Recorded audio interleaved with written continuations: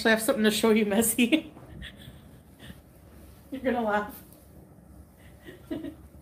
Foodie Beauty is about to show us a huge platter of chocolates and sweets that she swears are not for her, but for guests.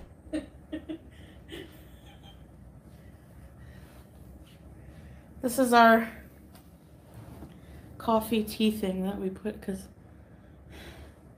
we had some company. And then this, the treats tray. See, all the chocolates. Actually, that's not all the chocolates. This is just one layer. But no, I don't eat these. I don't even feel, I don't care. That's a binge. No, I swear. No, I didn't even binge on the last ones.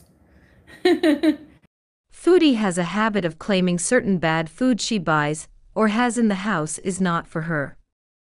Like this next clip where she shows us a huge bag of fried chicken strips and says they are for Sulla, not her. You have to keep in mind, I don't live by myself, so a lot of, like, not a lot, but so some of these things are going to be for my husband, not only for me, and these are one of them. Oh, really? Now let's look at a clip from her newest video, 2 days later, where Foodie is showing us her meals she has eaten.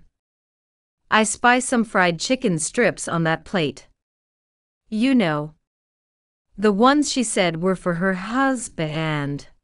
This one is 3 crunchy chicken strips in the air fryer. So Foodie once again proving she's a lying liar who lies.